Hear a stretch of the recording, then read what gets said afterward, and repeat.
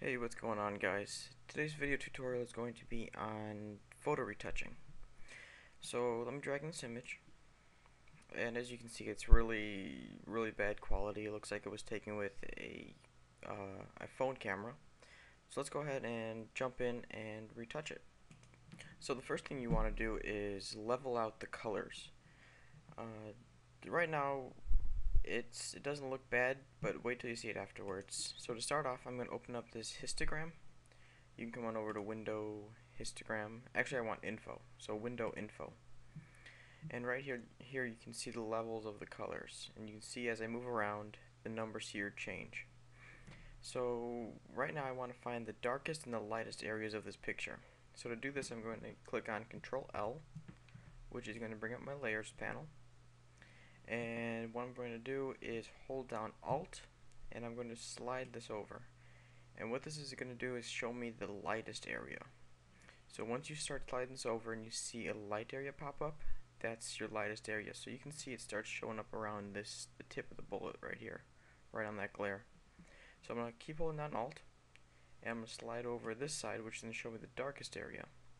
And you keep going until you see black. So the darkest area is right here, right on the under the gun, right by the trigger guard. Okay. So just close out of this, don't save anything. So first you want to come on over to here, and notice these numbers, 255, 255, 255 on all three is pure white, and 0 is pure black. So come on over to here, and you can see it's 254, 254, 253. So click right there, and then over here you can see it's, let's see if we can get a low number, 16, 22, and 9, I guess that works, or, alright, let's give this one a try. Alright, so right now we have the lightest area of the picture and the darkest area of the picture. So now we want to level that out. So keep this info window open and come on over to Layer, New Adjustment Layer, Levels. You don't have to name it, but you can if you want. And now we are going to even out the colors. So I want to bring the white area to about 248, which is a good level for white. So to do this, I'm going to drag over here. Oops, wrong one. I want to subtract from this, so I'm going to drag down here and bring it to as close as I can to 248. Now this one I want to bring to 15. So I'm going to drag on this, and I got 1 to 15. So let's start. Right now I was moving all three just to get them close. So I'm going to go over down to each individual one. And red, I'm going to bring this forward. Okay, so now go to green, and darks for this is fine. I want to change the lights, so I'm going to put that to 248, and come on over to blue. Going to bring this light up to 248, and this one up to 15.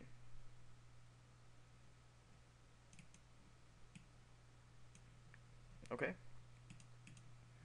so that's one step to it. Now we have the picture, the colors better, so you can see before it looks really green, and after it's more leveled out.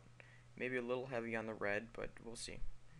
So now our next step is going to be getting rid of the pixelated, the JPG artifacts or whatever it's called. So I'm going to duplicate this layer, and I'm going to come on over to Filter, Blur, Gaussian Blur, and let's bring this down to about 1 maybe, 1.5. Okay, so I'm going to duplicate this layer again, and I'm going to come over to the burn tool because this right here is a little bit too dark. Oops, burn tool. Okay, so I'm going to just go over that slightly, and over the bullets a bit to make this magazine more black.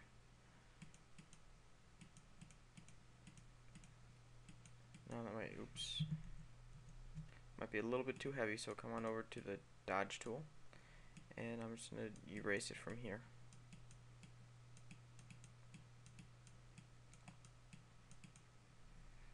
Okay, it's looking better.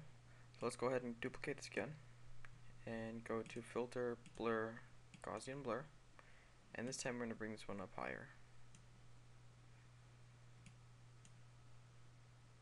Let's go with that.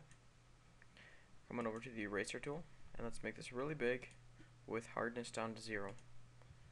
So I'm going to make this to about where I want the focus point to be. About right there. Oops. Make it a little bit bigger.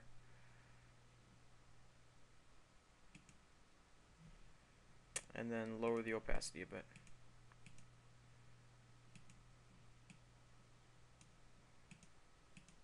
You can see it kind of blurs out that artifact over there. Let's go back to the dodge tool and fix that up a bit. I'm going to do the burn tool.